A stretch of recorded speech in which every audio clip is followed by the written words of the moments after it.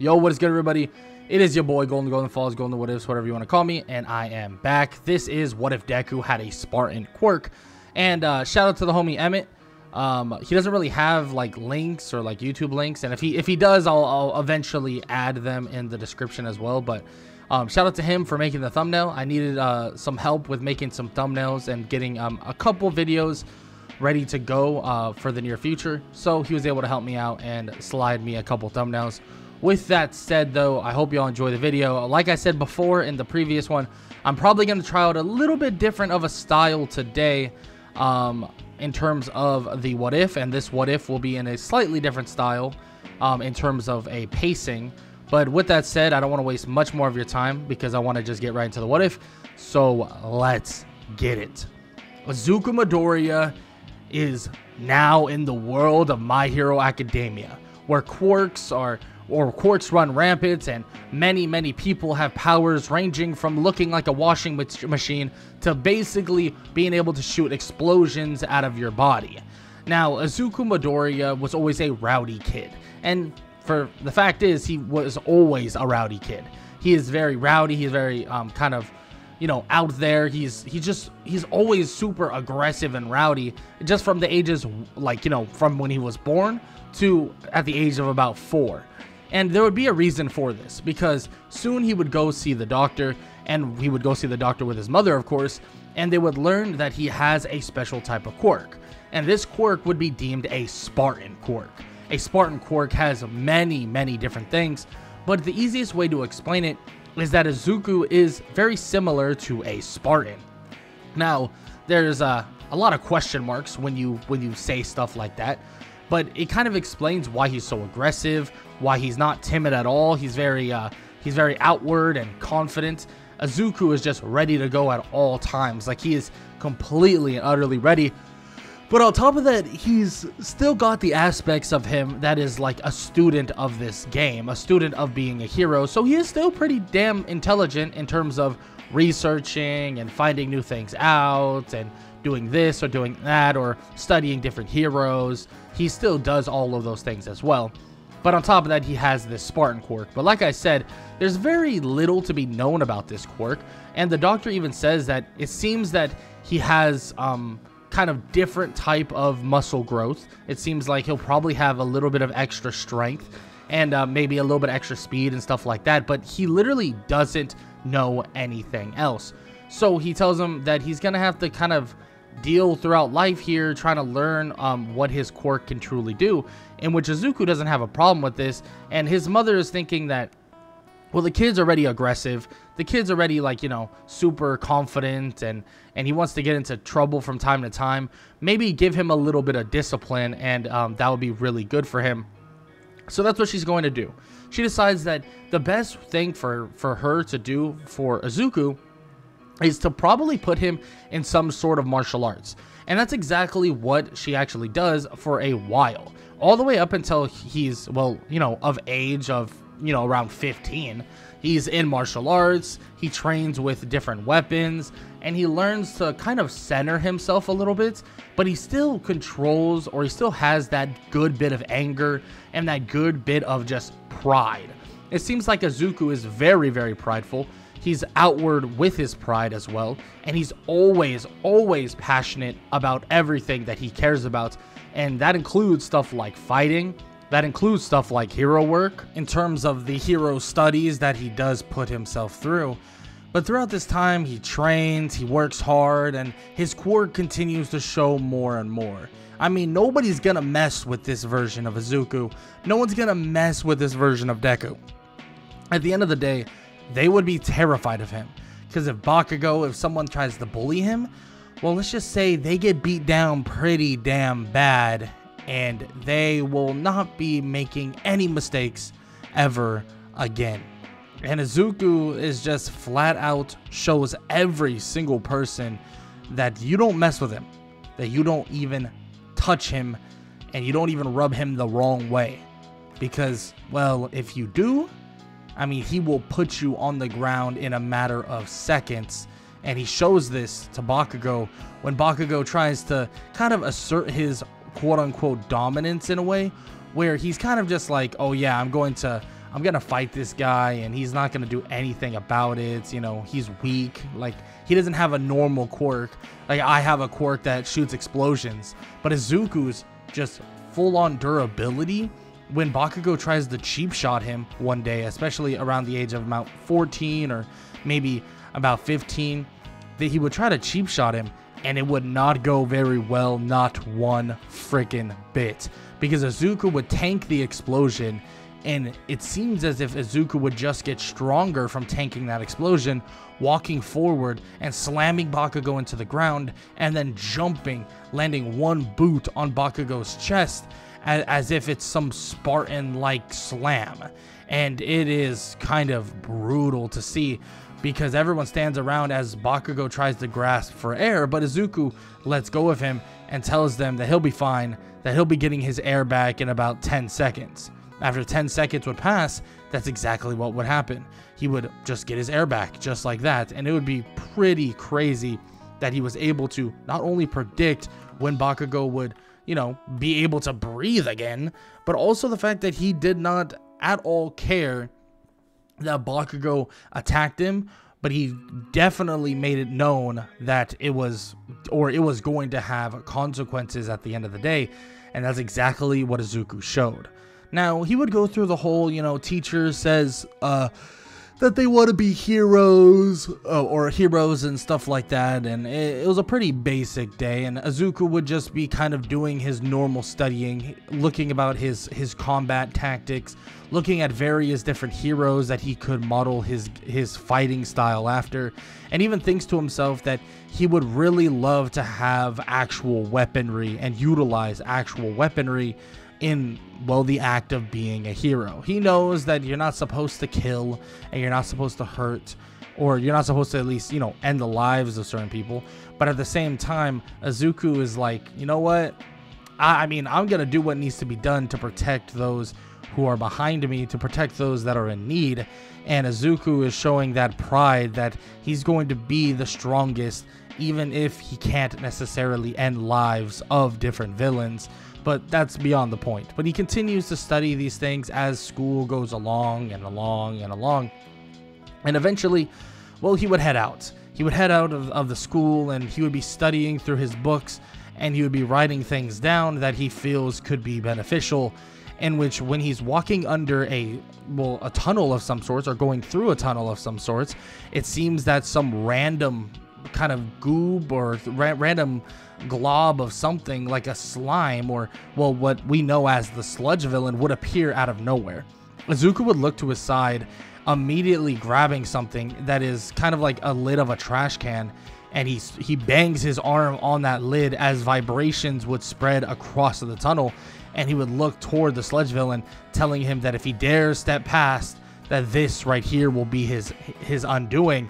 In which Izuku would stand his ground, as the sludge villain would tell him that he's going to take his body, charging forward, but the sludge villain would ring extremely bad, would ring out in pain, and would yell out in pain as Izuku would slam the shield-like item, but it's more of like a trash can lid, on the sludge villain, hitting it, and the vibrations would bounce off of the entire area, stopping the, well, you know, the sludge villain in its tracks instantly.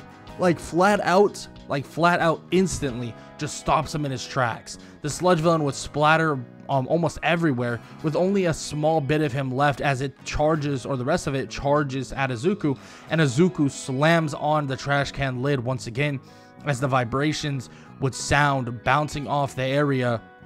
And it's as if Izuku is getting stronger and stronger throughout this time, and it's something that is terrifying for, well, the sludge villain. Eventually the villain is in pieces, and All Might would come up thinking that the villain would still be there, and would actually throw a punch saying Detroit Smash, as the wind pressure itself would go to basically strike Izuku. But Izuku would stand his ground, and he would block it with his well, shield, but it's more like a trash can, like I said, or trash can lid, blocking it entirely. And All Might is in complete shock. I mean, sorry, kid, like, he didn't mean to actually hit him. But Izuku would brush him off, saying that it's really no worries, that he'll help him clean this up, and then he can go about his day normally. And it is an honor to meet someone as, you know, renowned as him. And saying that All Might has been a great inspiration to many, even though his, well, you know, his fight style is a little bit not very technical, and it's not the best way he could definitely approach actually utilizing the power he really has. In which All Might looks at him and thinks, well, I mean, this kid knows what he's talking about. Like, it's pretty obvious that the kid is pretty smart, especially being somebody like him, in which he would ask if he's a new hero or something like that. But Izuku says that no, he's actually not even in hero school yet, in which All Might would be shocked, saying that he looks like a grown man. Izuku looks at his arms and his body and he says, well, honestly, I haven't even really thought about that, but I guess I do kind of look older than most of my classmates. And he's like, you know what, that makes a lot of sense, and makes a lot of sense why all the females are kind of, you know, very weird around him, you could say. But Izuku kind of just shrugs it off and says that he'll be going out to UA High School in about 10 months-ish, and he tells him that he's excited to see what he'll be able to do against some of the other up-and-coming heroes or up-and-coming students that want to be heroes. In which, well, let's just say All Might tells him, hey kid, like, you're gonna do a great job. I mean, I can definitely tell. And All Might tells him that he'll actually be teaching there very soon, so he hopes to teach the kid something. But from what he sees right now, it seems like the kid already has a pretty good grasp on what the hell is going on in general, so he's sure that he won't really need that much help, at least from him. But still, he says that he is going to be helping out to the best of his abilities, or helping out where he can, that is for sure. Izuku, after, you know, some time, of course, would go about his training regimen over the next like 10 months, and he would study and stuff like that, all the good stuff that he has to get done leading up into the UA entrance exam. And he would be, well, really well prepared. He would even get clearance that he would be allowed to use weaponry since he's so skilled with it. And basically, since he has the full capabilities of utilizing it, he's told as long as he doesn't, you know, hurt any students or anything, he should be good for the foreseeable future. But in terms of actual hero work in the future, he probably won't be able to use any lethal weapons. Any weapons with extremely sharp tips, or something like that, or at least not until he's a full-fledged hero. But for the most part, in training and stuff like that, he definitely can use it. And if we're talking about, you know, simple stuff or, you know, simple weaponry, he could probably utilize it in the act of being a hero. But for now, blunt weapons would definitely be more beneficial. In which Izuku says, or kind of understands, that he is pretty damn efficient with a bow staff on top of it. So he should be okay at the end of the day. He can use the bow staff similar to a spear, and also he could utilize a shield as well, since that is non-lethal. Now, this would lead, after all the training, would lead him to the UA entrance exam. And at the start of the UA entrance exam, you have the normal written portion. The written portion is pretty basic. He's able to answer some questions, get through that pretty easily, and the UA entrance exam would involve the defeating of a large amount of robots. Izuku would take his shield and also his spear, and would actually even be approached by someone by the name of Tenya Ida, saying that he shouldn't be allowed to utilize those things, but Izuku says he has full clearance and he should really mind his own damn business, because, well, don't jump in his business or he's about to get hit in the face, like right now. In which Tenya would be pretty shocked that the guy just threatened him, but Izuku slams his spear on the ground and tells him enough is enough and just focus on what he needs to focus on. Izuku would then await the gates to open, and as they do, he would go charging out in a complete blitz of speed. It's as if it's some Spartan charge. He has a shield in front, spear in front of him, or it's shield in front and then spear pointing forward, and he would charge through robot after robot. The spear seemingly even stronger than what he thought, and it seems as if the sharpness of the spear isn't even really what matters very much. It seems like his connection to the weapon allows him to kind of do as he wish, and as brutal as he wants to destroy a robot, he can do exactly like that. But he can also be a little bit more tame with his weaponry, seemingly adding a little bit of bluntness so it doesn't, you know, completely tear through whatever he touches. For the most part, though, he just does a Spartan charge through many of the robots, but he still is pretty limited in terms of how he gets to each robot. So it's not like he would, you know, get some insane score right off the bat. But what really makes it the difference is this. The difference is when somebody was on the ground, somebody was hurt. Well, let's just say Izuku sees this as a chance to protect somebody, taking his shield, going over to the girl that's on the ground by the name of Ochaku Uraka, and as the 0-point robot walks forward about to crush them, well, Izuku would put his shield up, and he would slam his spear on the shield, and it's as if he's signaling for more strength, signaling for more power. And as the robot would go to stomp on him, he would put the shield on the foot of the robot, and he would say, "This is for Sparta," as he pushes off the shield, slinging the giant robot backwards. And as it slams to the ground, Izuku would come jumping in, slamming his spear right into the main circuitry of the robot, disabling the 0-point robots. He would rip the spear out of the robot and slam his shield once again, as it seems as if this aura, this like reddish kind of aura, would kind of steam off of him, and everybody would be in shock about what's happening and what he's capable of doing. But Izuku is very loud and boisterous about what he just got done. But soon he would go over, help the girl up, bring her to Recovery Girl, and just leave her there. Before she could even say thank you, before she can even thank him in general or say a word, he's gone. He doesn't care about a thank you. He's just there to protect and to also absolutely dominate. And that's what he did. And he doesn't really know these people very well and doesn't know her, at all. So it's not like he's going to be all buddy or anything like that. He hasn't really met anybody that he wants to be good friends with, or, you know, build a crew with, or even build kind of like his own, you know, group of people that would be his quote unquote army in some way, right? He doesn't really care about all that, and he hasn't really been around anybody that makes him feel as if this would be a good person to bring into the friend group. Now, or bring into kind of like that soldier's platoon type of mindset, or that soldier's kind of army type of mindset. Now, with that said, we have an Izuku Midoriya who finishes up the UA entrance exam, and he gets a pretty damn high score for it. And actually, you know, All Might would even tell him that he originally wouldn't have gotten the highest score in the exam, but there was a hidden portion, being that of the hero portion of the exam, or the rescue portion of the exam, in which he got quite a few points because of this. And it's pretty crazy that he's able to get so many points from this specifically, because he had, you know, a good amount of points through just destroying robots, but he got a ton through rescuing that girl, in which Izuku does realize, hey, that makes a lot of sense, right? Rescuing and protecting, that's all part of the job as well. It's not just breaking and destroying robots. That's ridiculous. Protecting is a big part of the job, and he was able to do so in a pretty efficient way.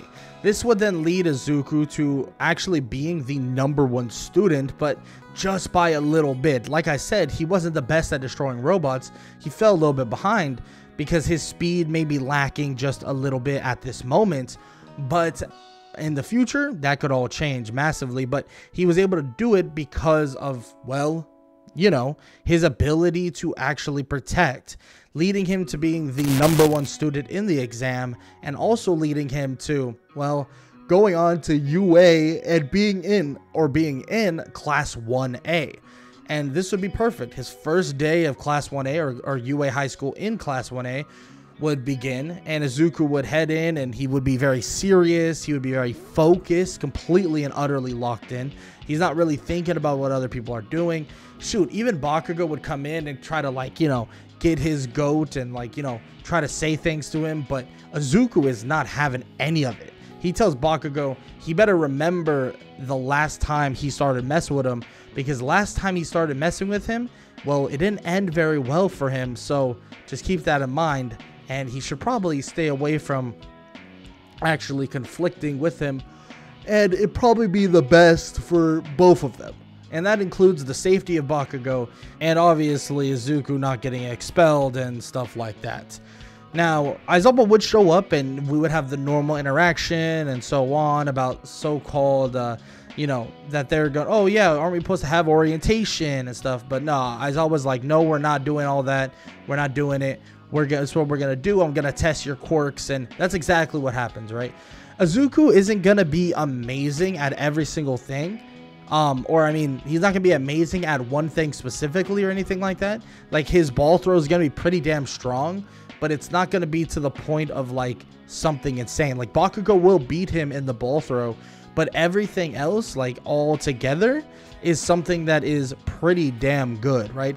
The sprint. Izuku would just do something he calls a Spartan leap, and he'll leap from one end to the other actually faster than really anybody could actually, you know, run or sprint after him with. And he would just leap across, and Izuku would easily, and I mean easily, get one of the higher scores in that portion of the exam. Maybe the only person that would be faster than him might be Tenya Ida, but that leap is no freaking joke. He could leap across that area and that kind of, you know, that sequence very easily. And there's a lot of things that he would continue to show off and do better than a lot of people at, but he would kind of, you know, he would waver from rank maybe 1 to rank 5 depending on the scenario. His side steps were pretty good. The grip strength, he's pretty damn strong.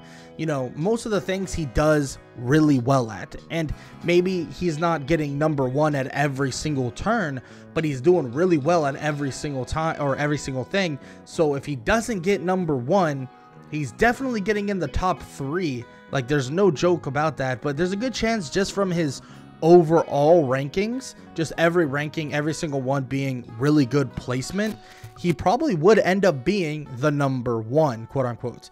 Even when some people would think like, wow, it feels like Izuku wasn't at the top of really anything, but he was pretty damn good at everything, right?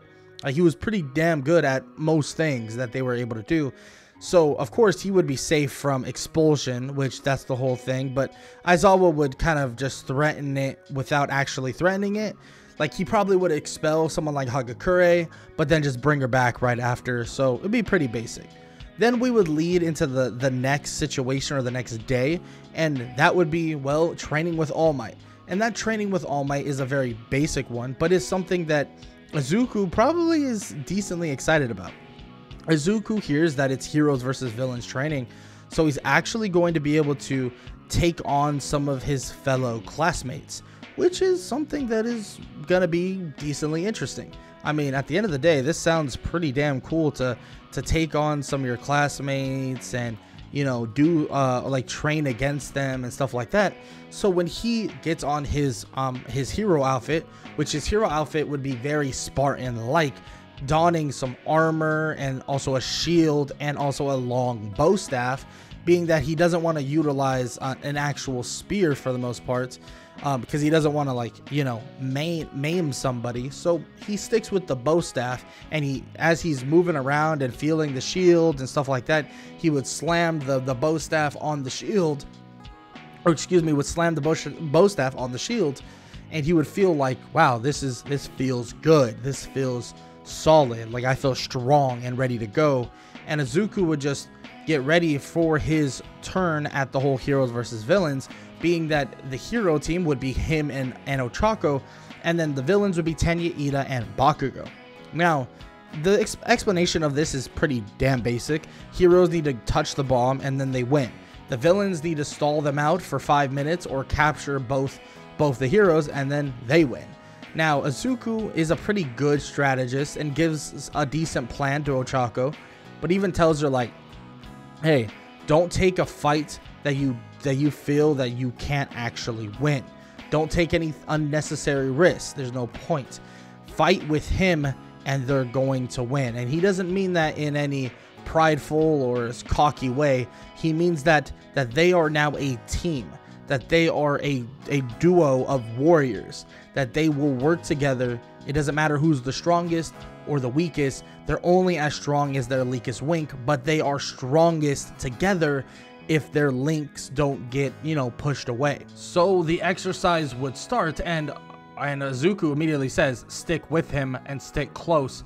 And as they walk toward the staircase, he hears Bakugo charge forward, and Izuku slams on his shield as Bakugo comes spiraling down with explosions, in which Izuku would shield bash him immediately into a wall, and Ochako would tap him, floating him in the air, and Izuku would jump up and slam Bakugo into the ground, and she immediately would use the capture tape to knock Bakugo out of this drill, or the training session, in which Ochako says that was insane, like to the point where it felt as if she could coordinate with him without even thinking. Like their moves were in sync entirely, in which Izuku kind of says that a good team will always be that way, and maybe that has something to do with his quirk.